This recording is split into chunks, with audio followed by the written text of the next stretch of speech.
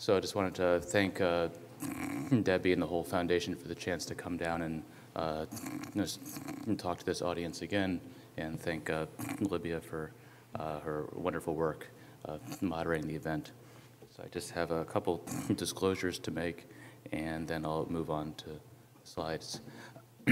So, our work is in studying the cancer genome and the cancer DNA, and we do this in the context of trying to think about how to understand cancer and make better therapies.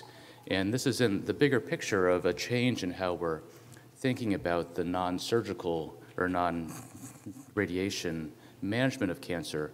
For many, many years, the way we've thought about trying to develop cancer therapy has been with traditional chemotherapy, and it was largely an empiric practice of trial and error, mixing and matching different chemotherapy drugs, which are different toxic, poisonous drugs, to try to find combinations that maybe were a little bit better than what we were doing. But that approach, which still is there and still very important and still a cornerstone of a lot of current oncology, is being supplemented or even supplanted by a newer way of thinking, which is really to ask the question of what makes each cancer tick. What's the underlying biology that makes these cancers grow and spread and do their terrible things, and how can we attack the real underlying features that make these cancers cancer? And for us, the way we do this, just like if your car was broken, you'd want to look under the hood and see what was wrong. What was broken for our ideas of how to look under the hood of cancer is to look at the genome, the DNA.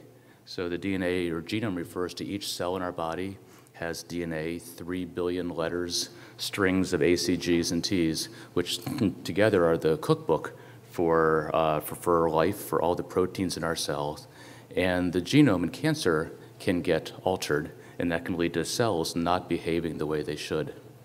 And to keep with the analogy of a car, just like a car has parts that make it go and parts that make it stop, and if you were driving a car where the gas pedal was caught on the floor, it would be going too fast.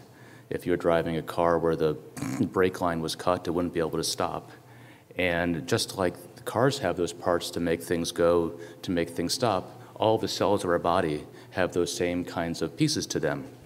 And the way that one way to think about cancer is that all of those pieces of the cell that are controlling those critical processes can get altered. Those genes can get changed. And the gene for that gas pedal can be turned on so that it can't be turned off. And the gene that might control the brakes might not work anymore. And so if you imagine driving a car where the gas pedal is stuck to the floor and the brakes aren't working, in one way that could be one way to think about a cancer cell. It has things turned on to make it grow, and the brakes that usually would make it slow down aren't working anymore. And when we talk about how the genes can be changed in cancer, I think it's one thing I wanted to take a little time to talk about, and I think this could be very pertinent to what people were asking about this morning, is what are the kind of gene changes we're thinking about, and really the difference from what we call somatic changes and germline changes. And so most of what we talk about in the cancer world, when we're talking about cancer genes and targeted therapy, are what we call somatic alterations. And this is really the idea that the cancer cells have genetic changes or genetic mutations that are different from the normal cells in your body. So these are not the genes that you inherited from mom and dad. This is how the cancer has picked up mutations and makes the cancer cells different from normal cells in the body. Now, most of the genes we talk about in cancer, be it ERB2 or KRAS or the BCR-ABL, the genes we often think about that are altered in this way. They're not what you inherit; it's what you acquire. And most targeted therapy that's being developed in oncology is really going after these changes. So this is important in that. So it's not what you inherited, meaning that if you have a ERB2 amplified gastric esophageal cancer, it's not that your children are at risk of inheriting an abnormal ERB2. This is a way that the cancer is different than the normal cells in the body. By contrast, there are important inherited variations, what we call germline, what you get from mom or dad, that we all have many, many variations that we inherit. Otherwise, the world would look like a whole bunch of identical twins. And some of those variations can impart higher risk of cancer, such as BRCA1 in breast cancer or CDH1 in gastric cancer, or even Lynch syndrome that came up earlier in the symposium. So most patients with GI cancer don't have these, so most of what we talk about are actually somatic events. So what are some of these events and how do they potentially matter? So there are different ways the genome can be altered in cancer. You can get what's called a point mutation, where a typographical error where instead of an A you have a C, or instead of a G you have a T in one particular spot. And there are certain classic cancer genes that are activated this way, and in some cases, such as EGFR mutations in lung cancer, they can lead to tumors that might be highly sensitive to particular inhibitors.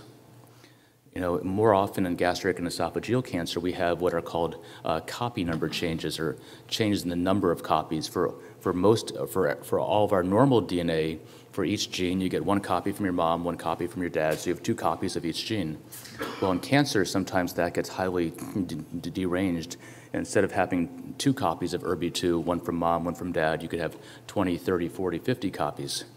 And in some cases, that means that that gene is overexpressed and doing its job many more fold. So instead of having a car with 1 gas pedal, you have a car with like 20 gas pedals, and when you put your foot down, there's all that more kind of push making the car go. And so just like we look at ERBB2 copy number to see who should get Herceptin or trastuzumab, there are many cases where we use those markers to think about guiding therapy, or there are some cases where we use that. Also, although we don't have these much in gastric and esophageal cancer, you could get alterations where 2 different genes from 2 areas get linked together aberrantly to make a non-normal gene, like half of one, half of other. We call it a chimeric protein, like the chimeras in mythology, which is, I think, what, half horse and half man, sort of the same thing. Get 2 different things that you put together, and you can make an abnormal protein. And many of those can be targets of certain therapies, such as the ALK translocations that are targeted in lung cancer. So now why does this matter? How can this be important for cancer? So the ideas are that the tumors become dependent upon those genes that are turned on in the cancer, the gas pedal that's making them go.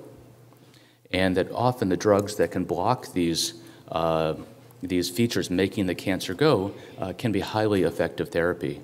But what's important is that 2 people can walk into clinic and have cancers that look, for all intensive purposes, the same under the microscope, but actually the genes that are involved could be quite different. So which means that cancers which we thought about having, quote unquote, the same cancer might optimally be treated by different drugs. And this is a big change from, up till now, where we've said, what's the best chemotherapy for gastric cancer? What's the best chemotherapy for colon cancer? Which is implicit in that idea is that this is one group of cancers, but actually in reality, when we think about the biology, there's different groups, and the optimal therapy is not going to be the same for everybody. And so the idea is, as we could look at the genome of each patient, we can get ideas about what are some of the key features, the key genes driving the cancer, what's the way that the gas pedal is turned on in each patient's tumor, and how can we think about that to help us guide more effective therapy for each patient. So in that, when we're talking about looking at genes and doing therapy, this is not gene therapy. So genes are the recipe for making a protein. So for example, the KRAS gene is the recipe for KRAS protein. The ERBB2 gene is the recipe for ERBB2 protein. Proteins do the work in the cell, and a mutant gene makes an abnormal protein. Drugs generally block proteins. So when we use targeted therapy, we're trying to block the abnormal protein that's made by an abnormal gene. So we're not trying to change the genes, we're not doing gene therapy, but we're looking at the genes to figure out what are the proteins that we want to target.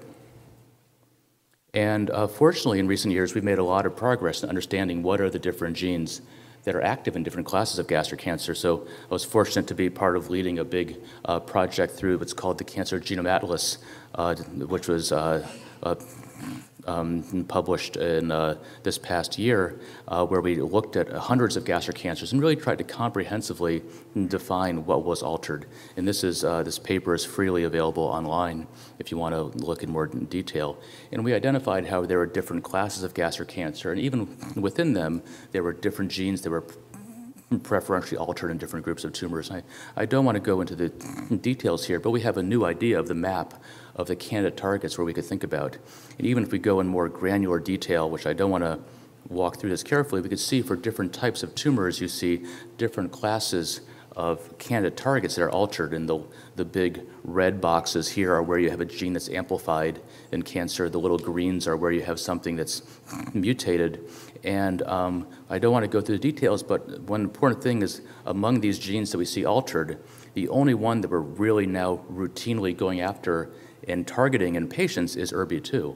But there are many other candidate alterations that are commonly affected in these cancers, and most of these have some type of therapy or candidate therapy that's in existing or in development right now. So we have new capacity to try to think how to rationally bring these drugs forward into particular patients using these genome markers to help us guide who should get, who may benefit from which therapy. So what does this mean? So we have new ideas about the particular genes that are altered in the genome of many stomach cancers. And these ideas give us ideas, these leads give us ideas about candidate therapies that may be useful. And I know I put several caveats in that point right there. But however, these data are no way guarantee that any particular drug or target will be effective, but they could help us think about how to design clinical trials and which therapies may have efficacy in particular patients. Now, it's easy to say when I present this kind of view of cancer that treating cancer could be easy, that if you'd look at 3 patients with gastric cancer, they'd come into the clinic and patient 1 would have a gene X mutation, next patient would have a gene Y mutation, the next patient would have a gene Z mutation. So you say, oh, this is easy. I'm going to give anti-X, anti-Y, and anti-Z, and everything will be all better. The problem is that this approach for thinking about cancer therapy is not a panacea, and there are reasons for that. You know, cancers are smart, they're a pretty mean enemy, and generally when we have a good therapy, often the effect is only temporary when it works.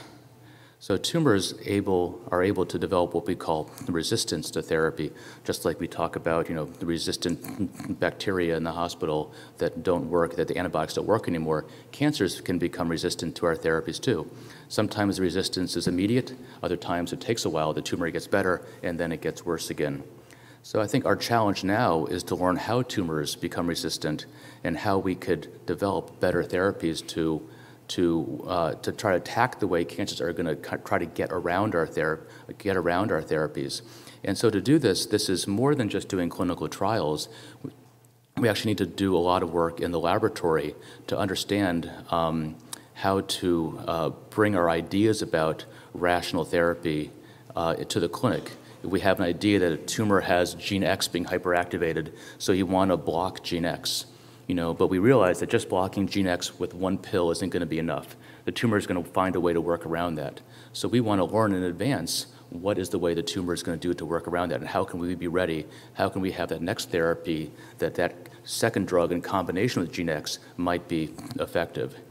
And you know, and really when I think about where this is moving, you know, I think it's moving from this idea of a game of archery. You find the target and you hit the target to more we have to learn how cancer is going to work around our therapy, and it might be more like a game of chess. When you play chess, you make a move, and you're always thinking about what the next move your opponent is going to make in response. So I think what we have to learn now is sort of, as we learn about the genes that a cancer has and learn about the targets that we want to hit, we have to learn how to play chess against gastric cancer and many other tumor types. We have to know how the tumors are going to work around our therapies and the reasons they don't work. You know, it's very exciting when our drugs work, but what's most important is when they don't work is understanding why. And those are the rules we have to learn right now. And so to do this, we have to actually, we can't do this all in patients. We have to do it in the laboratory too. So how are we doing this? So we need to study real cancer in the laboratory. We need to have cancer cells we could work with and we could give them drugs, see what happens, and learn how to make our therapies better. And so we need what we call models of real cancer. We have to grow cancer cells in the lab that are come from real gastric cancers and learn how to investigate our therapies and how to find ways that tumors work around them and how to make these therapies better. And the truth is, we need lots of different models of cancer. We're not going to do a clinical trial in one patient and say, well, we gave Mrs. Jones this drug and it worked, so we're going to give every patient this drug now. We also need many models where we could get a sense of the variety of cancer. And this is actually a lot of work and a lot of resources that are needed to do this. But increasingly, if we have real models where we know the genes and we could treat them and we could learn the rules of how to play chess against gastric cancer. And so, for example, in our center right now at Dana-Farber, we're increasingly building efforts where we get samples from patients and we then figure out what are the genes altered in these tumors, and then we're trying to make models. So in this case, we show how we could take pieces of a human tumor and grow it in a mouse, and then expand that tumor in the back of a mouse. And then over time, you could give those mice the same inhibitors that we'd want to give to our patients, but then we could then do things we honestly couldn't do in a patient. We could give the inhibitor and then 2 days later cut the tumor out and figure out exactly what's the tumor doing now. So, okay, I blocked gene X, well, what's the tumor doing now? So we could really understand how to more effectively attack these targets, such as ERBB2, and how to make better combination therapies that will work better in the future. So that's sort of, I think, the bigger field of where things are. But I guess a lot of people ask me now, so what should I do? Should I get my tumor profiled? Which is not an easy question. Well, fortunately, it's often possible, even from small samples, even from a small endoscopic biopsy. We often have the ability to look at these samples to characterize the genes. It's not standard of care. And the reason it's not standard of care is because things that are standard of care are things that we know what to do with the results. Testing for HER2 is standard of care because we know if we find it, we're going to give this drug. The reason these things are not standard of care is because we don't know what to do with the information. But having these data on your tumor may give you ideas about possible clinical trials to consider. And again, I put a lot of caveats in there. So we can't guarantee that you'll find a clinical trial. We can't guarantee that trial will work, but it's something to consider, as it may give you ideas, and it may help when patients get to the point where they need to consider clinical trials, especially of targeted agents, to think about if I go for a drug against targeting X, Y, or Z, learning about the tumor's genome could help to sort of guide that information. And these days, many clinical trials, you might need to have an alteration in gene X to get the anti-X drug. So that's also important. So if people want to do it, how do you go about that? So there are several big academic centers that are doing this routinely. We're doing it at Dana-Farber. I know Memorial and many other academic centers are doing this. Often the centers are paying for it independently.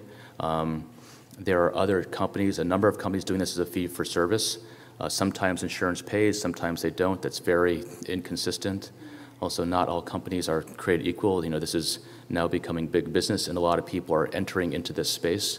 And so I think there's questions about what's the variation in quality of what's done at different places, and I think the FDA might get more involved in this area over time.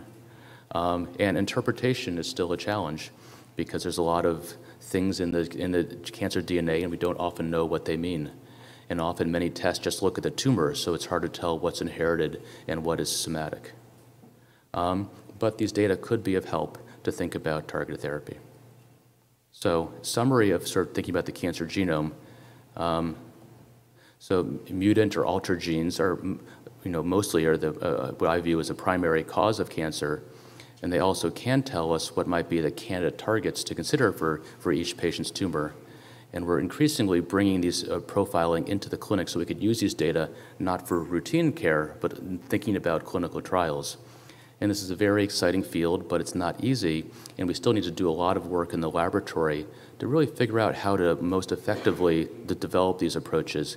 Again, I think it's not going to be just giving one drug for one patient, but really figuring out how to develop effective combinations to make these therapies work. And do I have a couple minutes, or how am I doing? Yes, you do. Okay. I wanted to quickly talk capture or talk about immunotherapy just because I know there's a lot of interest, even though it's not so much guided by the genome, it's just the other kind of like new kid on the block. So, so obviously there's a lot of excitement about immunotherapy. Here's from the breakthrough of the year from Science Magazine a year or two ago. So what is immunotherapy? So immunotherapy is using the immune system of the patient to fight the cancer. And there's different classes. You know, some immunotherapies are what we call fairly non-specific. There are just more trying to boost the immune system. So some therapies like what we call checkpoint inhibitors like Keytruda are in this category. They're not trying to hit a particular, you know, it's not like a tumor vaccine that's making an anti-tumor response. It's basically trying to remove the brakes from the immune system.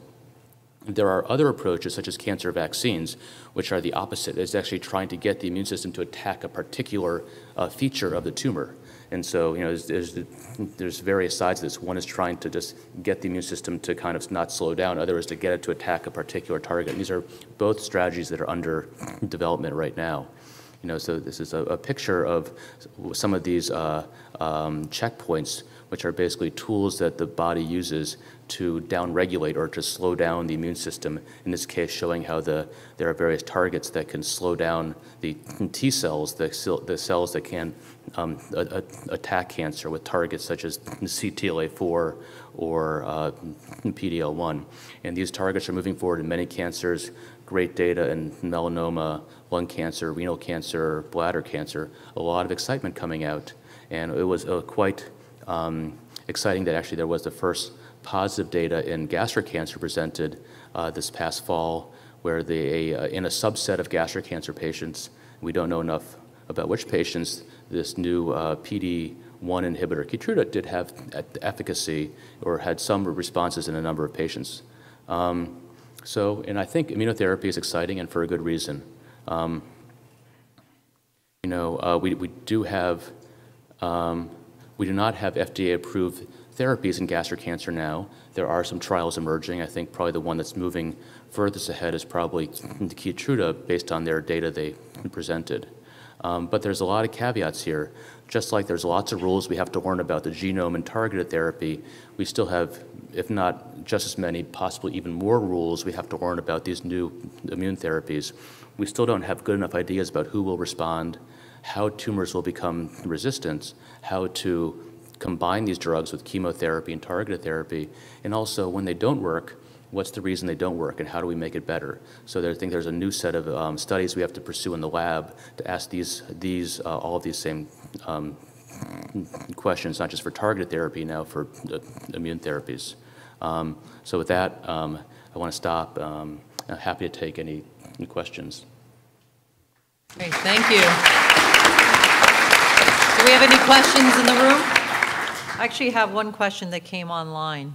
It says, what kind of vaccines can be offered to gastric cancer patients as a standard of care or through clinical trials? Well, right now there's no standard of care vaccines for any cancer I could think of. Maybe I'm trying to think, maybe the closest would be like BCG for bladder cancer, but not, yeah. I think that, you know, in terms of, I'm probably far from an expert in cancer vaccine development.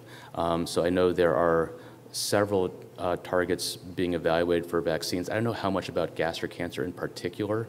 So I don't know about particular, do you guys know about vaccine trials? Nothing. Yeah, I think most of the initial work in gastric has been along with like the PD-1 pathway, you know, CTLA-4 checkpoints. So I think we don't have enough idea about that. So there might be people who know, there are people who know more about it than I do, but I don't know. Yeah, there's an old Japanese literature where they looked at various immune stimulants and bacterial extracts, but I'm not aware of any vaccine trials that are ongoing. There might be one in esophagus cancer looking at testis antigen, but I think we've been so disappointed with vaccines that I think it really, as you pointed out, it really seems that what the cancer does is it inhibits the immune response. So the answer is to overcome that immunosuppression rather than try and stimulate the immune system. Right. Or it could be that if you do stimulate over time, you need to also hit the ways that cancer turns off the immune response. Maybe it might be a combination of blocking PD-1 or something and turning on response, but there's a lot of work to figure that out. Yeah. I'm sorry, Edith. Edith knows some? So The vaccine trials in most tumors were ended a few years ago. The vaccine trials do require a lot of work, and unfortunately, there was a large trial that many were excited about, and unfortunately, a few patients had serious toxicities and even death, and consequently, those studies were ended. And that was coupled with the fact that we didn't understand them, and there were few responses, except in melanoma, a skin cancer. So consequently, there has not been a lot of interest in those trials, and all the work, for the most part, has been suspended. Thank you. We have a question here in the front. Yes, Dr. Bass. I understand that HER1, HER1 is a biomarker in gastric cancer. It's one of the few that we have.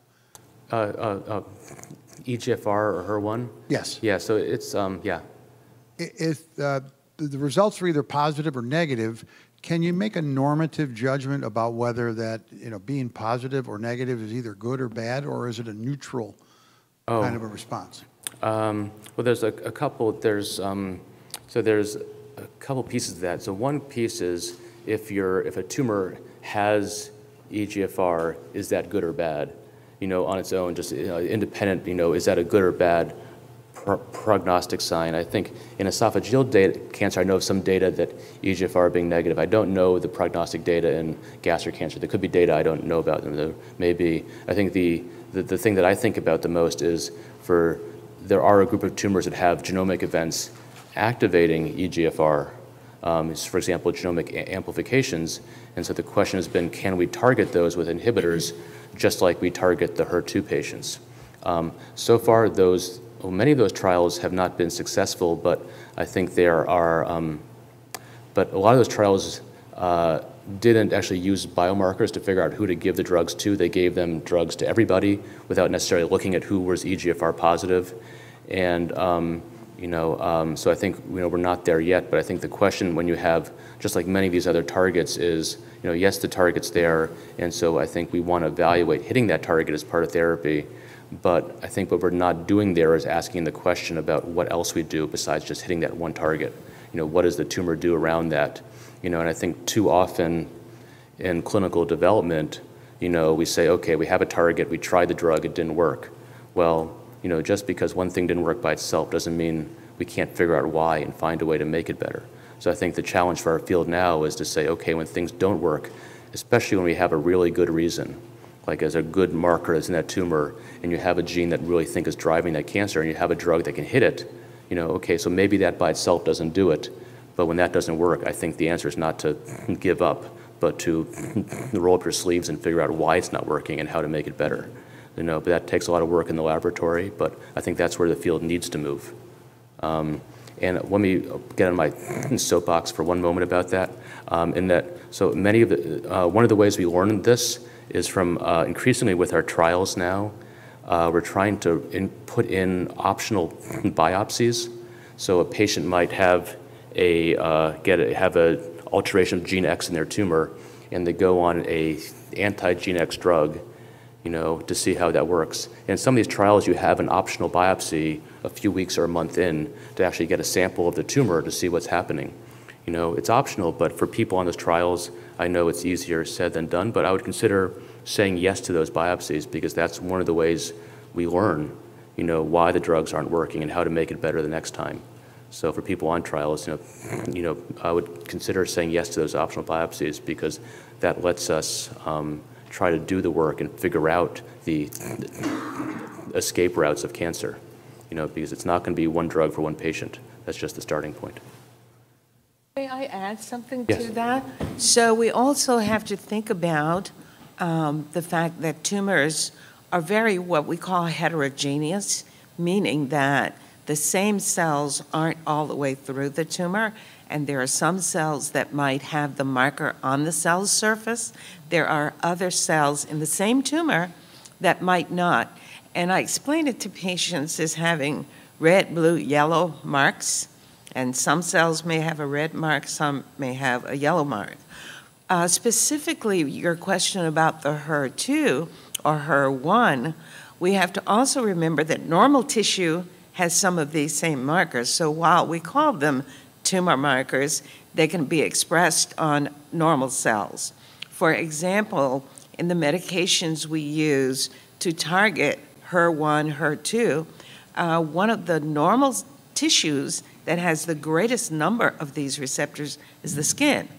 So that skin toxicity from these medications that target those receptors is a big problem. So normal tissue can have some of the same markers as the tumors have.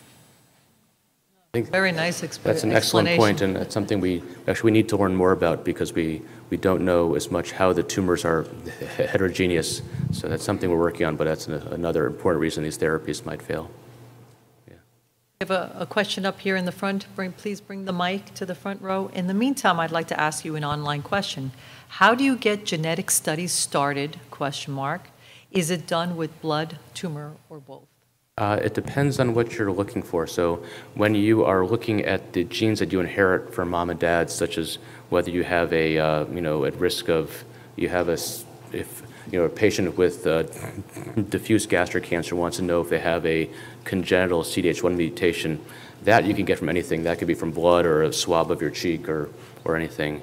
When you're actually wanting to look at tumor somatic alterations, the things that are in the cancer that are not in the tumor, traditionally that's still done with a piece of the tumor. Now, the caveat I'm saying traditionally because there's a lot of interest now in developing diagnostics and ways to look at the cancer genome that don't require actually a piece of tumor. So there's interest in looking at either what's circulating in the blood because there are what they're called circulating tumor cells, or there's even ideas that as tumor cells in our body die, they release DNA, so you could find tumor DNA circulating in the blood, which is an area of a lot of work right now. And one potential benefit of that is that, to the point that Edith made about the tumors being heterogeneous, there's the potential that if what's in your liver metastasis is different than what's in the stomach, that if you looked at the circulating material, you might get both of that, whereas if you just looked at the stomach, you wouldn't find something that's in the liver but not the stomach. So I think, for most standard testing now, like what's done at Dana-Farber and big cancer centers and most companies, they are looking at tumor, but the techniques are getting better, and there's a lot of companies and efforts developing to look at the circulating markers as well. Any other questions? We have here in the front things. I had heard that the DNA of cancer genes, excuse me, is very unstable, and especially at the point where the cells are multiplying. And I was thinking that probably could be a weakness that could be explored. But I was also wondering, does that change the DNA of a tumor? And over time, like you maybe have HER2 negative and then become HER2 positive? Yes. Because I thought I had read that someplace.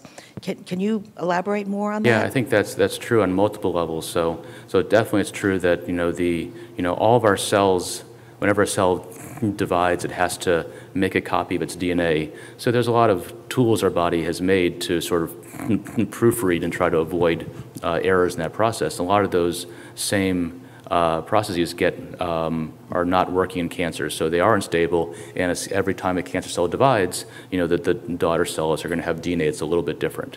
So clearly, that is a potential reason we talk about the tumors being heterogeneous. That maybe some of the tumor is HER2, but another part of it picks up another alteration, and so they could have something else either instead of or in addition to HER2.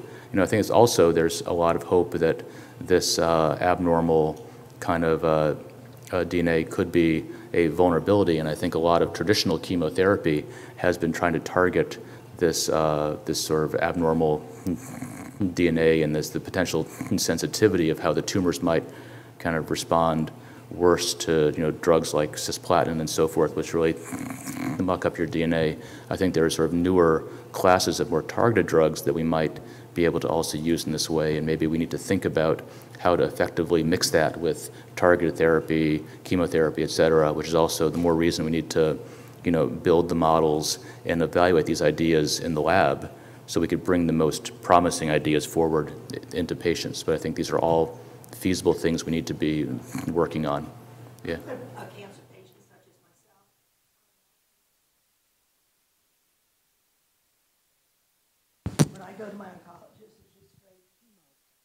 Yeah, I mean, And then I have to search other doctors and try to get second opinions, but again, a lot of times it's just a repeat of it, and I'm really hungry for that information. really, And- this is like thinking about the possible clinical trials that are available. Yes, and just Yeah. trying to understand it and look at what's Yeah. available throughout the world. Yeah. And That's a luckily good I had- question. I don't know how much I want to answer this, or because Edith is giving the next talk about clinical Yeah, trials. so I think we can maybe let her should, cover it. Yeah, maybe we should but that's a fantastic question, which maybe is the best segue into Yeah, the next speaker, unless. I think so. But anyway, but also ask me questions. I told Debbie the story after I get to this talk either a year or two ago. I got an email from a woman from Tasmania who watched the seminar online, who gave me information about her mom's gastric cancer. So I think there's also other opportunities to ask questions. So even not as far as Tasmania. So yeah.